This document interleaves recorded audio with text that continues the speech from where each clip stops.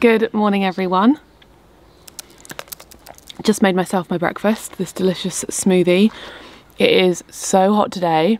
I've just put like powder on my face and I'm already like sweating it off. In the UK we don't get weather like this very often. So when we get like 25 to 30 degree heat, we freak the hell out. Everyone is like, oh my God, it's so hot. I think right now the temperature, you know, I'm your local weather lady for today. So the temperature is right now 23 degrees, and it feels amazing. Like we've had such bad weather recently, so it's so nice to have it like this.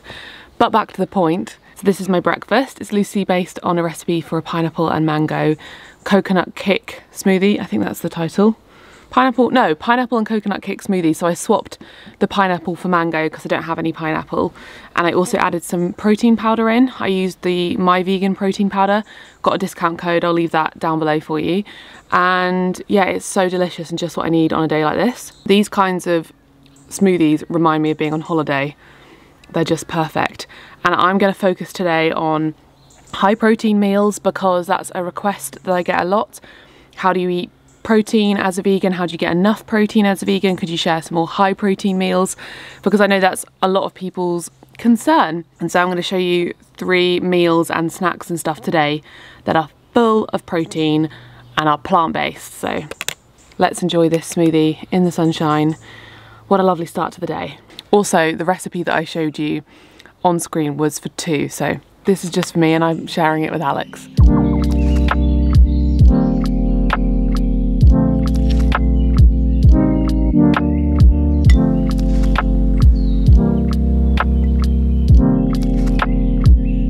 All done.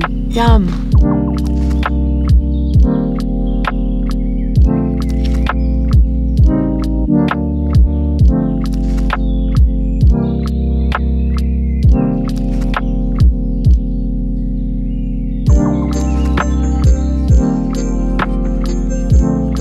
It is lunchtime and it's a beautiful sunny day like I mentioned this morning, so I'm going to make myself a big salad.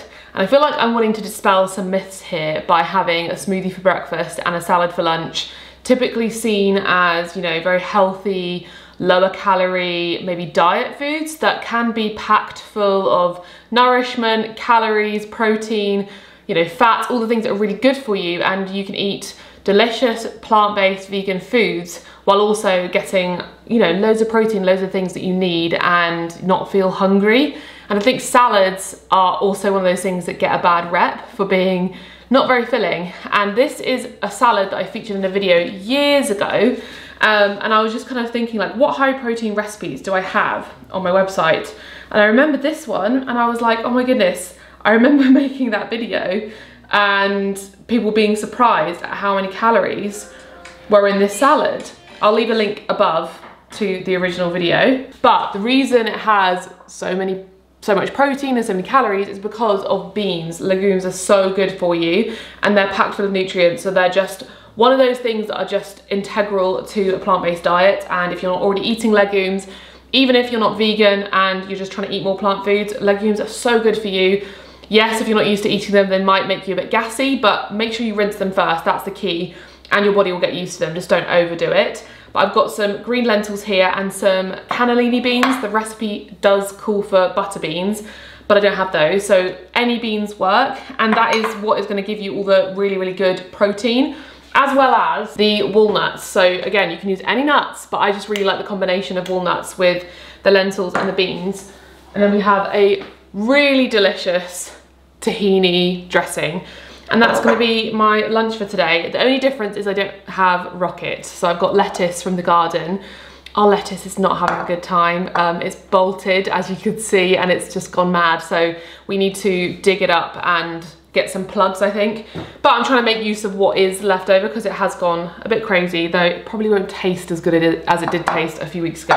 I'm gonna make this salad. It shouldn't take me very long, and then I can enjoy it in the sunshine and feel very refreshed. Ignore the background. We've got dust all over the kitchen counters and stuff everywhere because we're renovating our kitchen right now, and lots of our stuff is in our utility room. I'm looking at dust sheets and I've just kind of given up. I've done the washing up, but I'm not going to put it away because honestly there's nowhere to put it away. So just wait. You just wait. In a few weeks, probably not in a few weeks, in a couple months, this kitchen background will be so stunning and I'll be living my food blogger dreams. I'm going to show you how I make this salad. So I'm going to throw in the lettuce first. The cool thing about this recipe too is it requires no knives or chopping boards.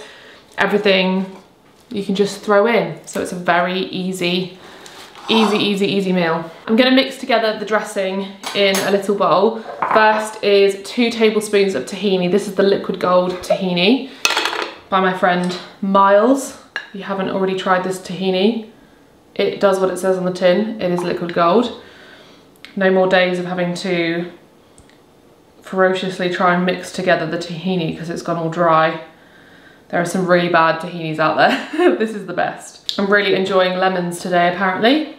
I just love lemons on everything, especially in the summer. Lemons are just so good for you. So I'm just gonna squeeze the juice of half a lemon. And this little trick here, lots of people always ask me why I'm squeezing it through my fingers. It's to catch the pips. And I'm lazy. I do have a lemon squeezer, but that means I would then have to wash up that, you know, device? What's the word I'm looking for? I'd have to wash it up. So I just do it in my hands and it's just easier. So I caught 1 pip and then I can just rinse my hands. Next ingredient is 1 to 2 tablespoons of soy sauce. I'm gonna go for 2 because I love soy sauce so much. I have it every single day, I swear. And then around 1 teaspoon of sriracha. Just gonna eyeball this. Leave this out if you don't like spicy food. And finally, a tablespoon of maple syrup, or any syrup. I think in the original recipe I used date syrup, so anything that's gonna add some sweetness will work. And then give that a good old mix, which is gonna be so easy because the tahini is so liquidy already, which is wonderful. And of course, with any recipe like this with dressings, adjust it according to your taste preferences and the consistency. So I think that when I made this recipe, I was using a crap tahini. So I'm gonna add some more because this is quite runny. Because this tahini I'm using is already quite runny. So I'm just gonna eyeball it, add it in to make it a thicker consistency. And then I will just drizzle over the amount that I would like. And then I will put the rest of it in a little container in the fridge so I can use this dressing for the next couple of days. So that's looking a little bit better. Just gonna add a tiny bit more. And there you have it. It's come together to make the perfect consistency. Give it a taste. I think it needs a dash more maple syrup.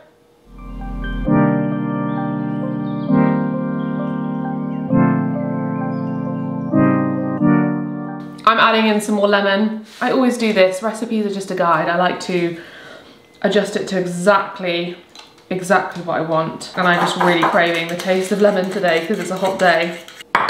Gonna add about half a cup of beans. I would never really measure this usually, but I'm doing this for your purposes. So chuck those on there. This would be perfect to make for 2 of you so that you could use a tin of beans and share it between the 2 of you. And I just used a little packet of already cooked lentils because I had them in the cupboard. I'm just gonna take about half. And if I was making it for 2 people, we could share. And then I've got some sun-dried tomatoes. I'm just gonna throw those, a few of those on top. I'm gonna tear them as well. I'm determined not to use a chopping board today. And then about half a cup of walnuts as well. I'm just gonna crumble them in my hand and add them to the top. I've come around here so I can show you the salad up close. This is what it looks like before adding the dressing.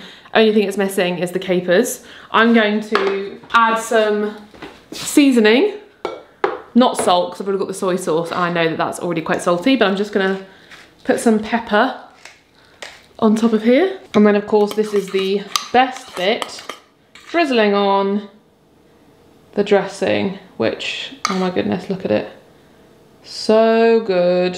I'm back outside because it's just too beautiful today to not be outside all day. Well, I've got to work, but maybe I'll bring my laptop outside. Here it is, looking and smelling amazing. I'm gonna have a taste now. Oh my goodness, this sauce. I feel like I should make this more. I've like forgotten about how good this is. Oh my gosh. The sun-dried tomatoes are essential, do not skip those. But I'm gonna enjoy this in the sunshine and I'll probably have a snack afterwards, so I'll show you that.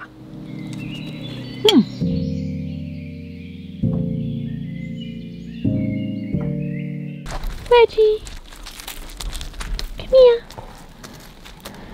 Oh, good boy. Good boy. You're a good boy. I know that this is a what I eat in a day, not a what I drink in a day. Woo! But whenever it's hot weather like this, I always make myself an iced mocha and use some chocolate milk. And Sproud recently sent me their chocolate drink powered by peas, and they've got barista milk and I think maybe just a normal plant-based alternative. I'm not sure what the other one is. I know there's a grey one. This is the barista. Yeah, the barista. And then there's a blue one, which I think is just normal. It's not a barista edition. And I'll mix ice, a shot of decaf coffee, and then fill it up with chocolate milk. Sometimes I do like half and half water and milk because I'm not the sort of person who loves super sweet coffee. So I'm gonna taste test this chocolate milk first to see how sweet it is, and then I'll see how much I'm gonna add to my coffee. I've got my glass. I'm gonna pop in 1, 2, 3. I'm just gonna use loads of ice.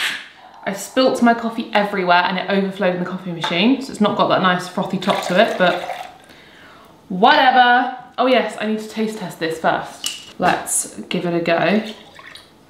I have tried the Alpro and the Oatly and they're both delicious. Oh my gosh, that's so good. Yeah, that tastes like proper, like when you're a kid, chocolate milk. I think I'm just gonna go for it.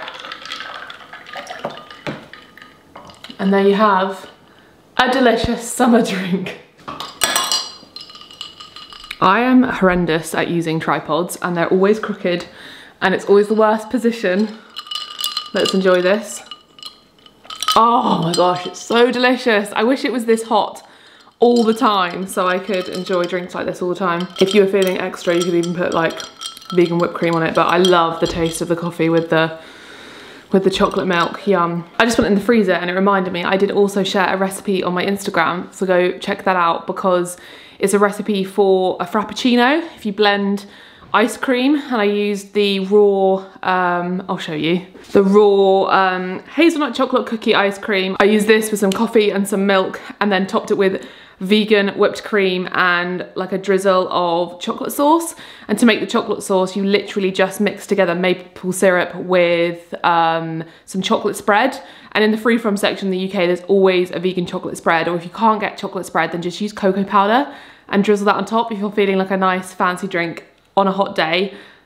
10 out of 10 recommend. I'm gonna be making that more often at the weekends or something. It just was so delicious. It was just nice to make and have because as far as I'm aware, places like Starbucks and Costa don't do that kind of thing vegan. And correct me if I'm wrong, and if I'm wrong, then I'll have to go give it a taste test and go try it out in a video. But it was really nice to make it at home and not have to go anywhere and just to enjoy. So yeah, I'll leave a link down below to the post on my Instagram. Good evening, everyone. It is dinner time. I'm starving. I just spent the last hour down a hole on my phone, so my phone is now going in the bin. Banished. Chuck it in the bin. I'm gonna put it in the Aga. In the Aga, turn the Aga on, burn it to shreds. Okay, it'll take 12 to 16 hours to heat up. The Aga is off. He's just put it in there.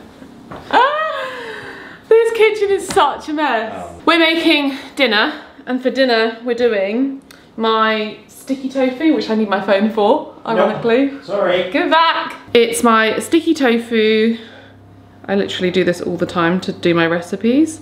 I like typing the recipe and then typing my name. What's that, Roxy? She's getting angry because it's so hot in the UK that I'm trying to walk her later, like when the sun is like going down at like 8 or 9. And so she doesn't understand it, so she moans at us from like 5 PM. She's like, why can't I go out? Well, the tarmac's too hot for little puppy paws.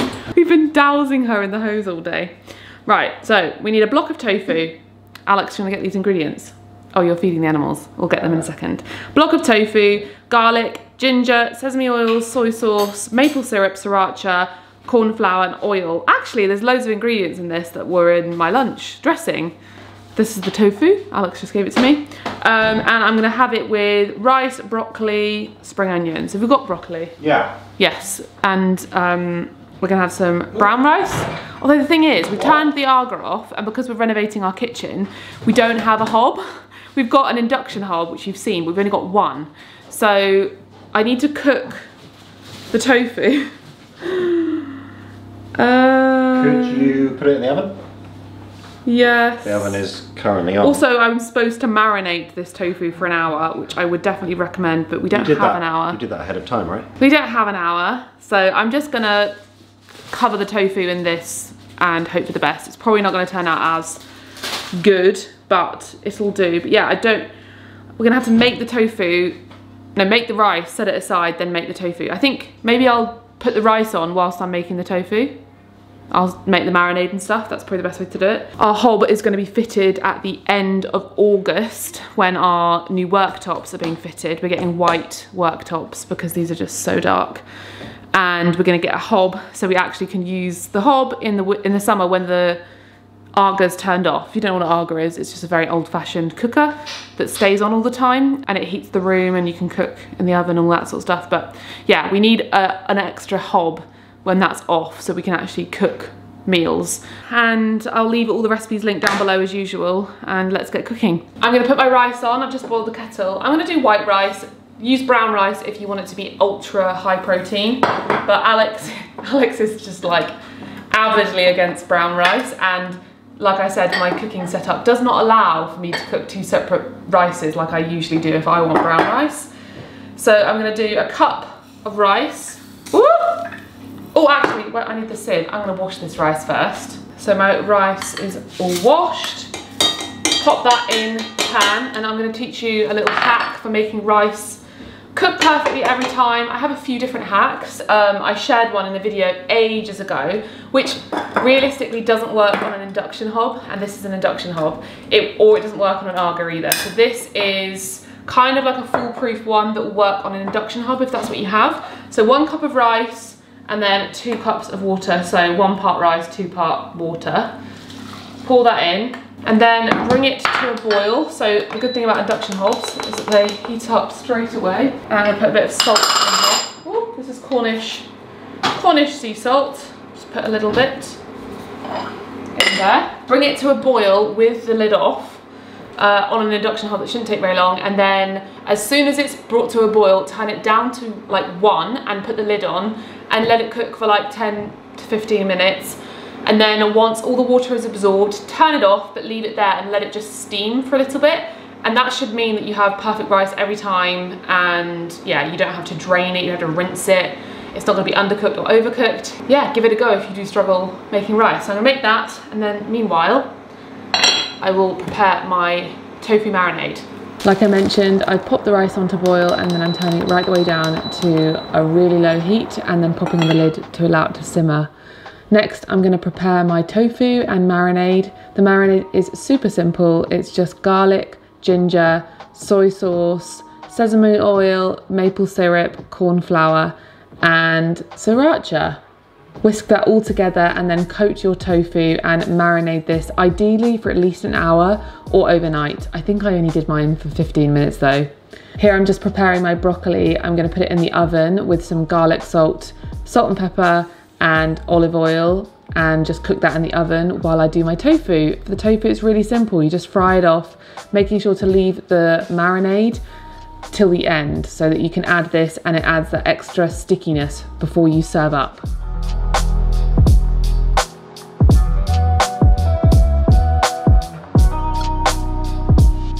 Starting to get dark, but I've come over to the window so I can show you this masterpiece. So we have our sticky tofu, and I've topped it with, are you coming in? Hello. And I've topped it with spring onion. This is like red spring onion, and some sesame seeds, and then we've got some rice and some broccoli, which you saw Alex, he added some of the coriander stalks in the oven with those, and then they were just seasoned with garlic, salt, pepper and olive oil, and this is going to be delicious. I haven't cooked tofu like this in ages, have we?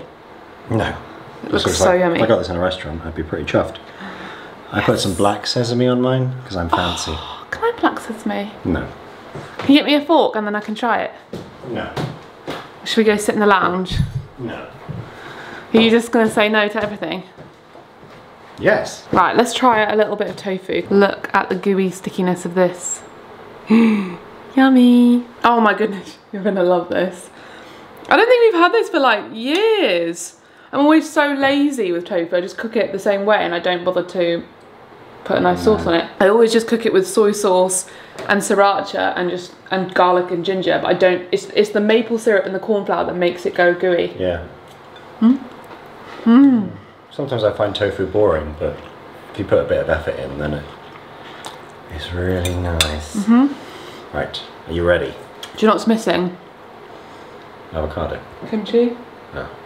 I could kill for some kimchi on the side. Sushi ginger.